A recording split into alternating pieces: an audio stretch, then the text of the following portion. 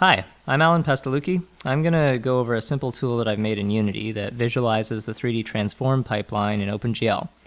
You can download it and find the transcript of this video on my blog at alanwp.com or via the link in the video description.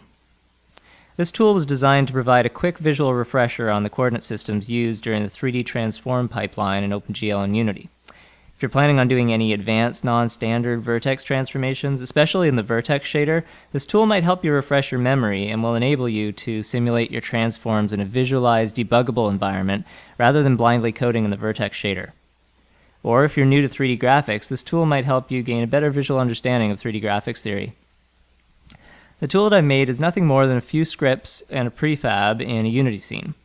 These white cube game objects represent the vertices that are being passed into the vertex shader. This script assumes that these vertices don't need any world transformation, but it'd be easy to modify the script to add in other transformations to any point in the pipeline. The transform manager hosts the script, which creates game objects that represent these vertices as they're transformed by the view, projection, and viewport transformations.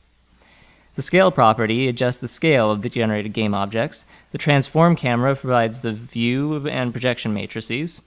You can add any number of game objects to the vertices list to see how they'll be transformed by each step of the pipeline. Finally, the view, projection, and viewport transformation Boolean properties are used to toggle the visibility of each transformation step.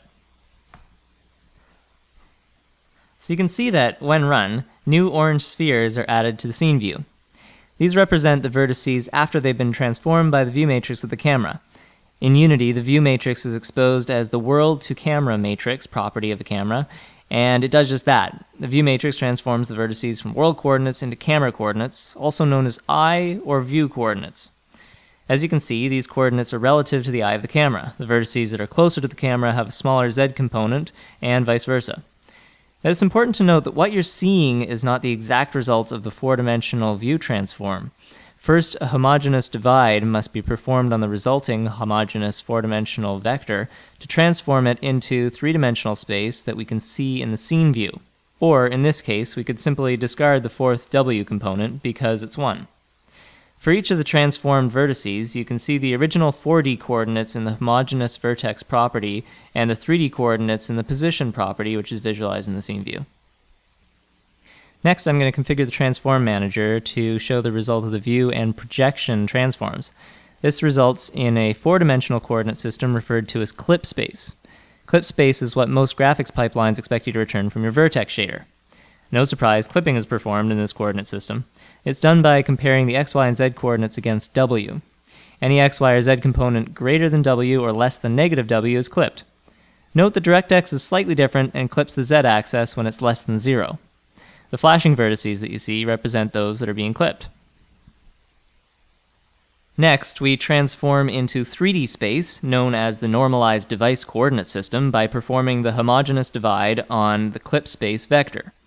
You can see that this coordinate system hosts your camera's view frustum in the form of a canonical view volume between -1 and +1 on each axis. This volume is represented by the cube outline. All clipped vertices lie outside of this volume. We're now very close to what we see rendered. Lastly, we perform the final viewport transform. This tool doesn't take any x and y offset into account, but it does scale the normalized device coordinates to match the viewport width and height. The transformation into two-dimensional space is as simple as throwing away the z component from the normalized device coordinates. You can see that this puts us in a coordinate space that matches that of our final viewport. Hopefully this tool is useful. Please let me know if you have any questions by posting a comment on my blog. You can find the link in the description of this video if you need it. Thanks.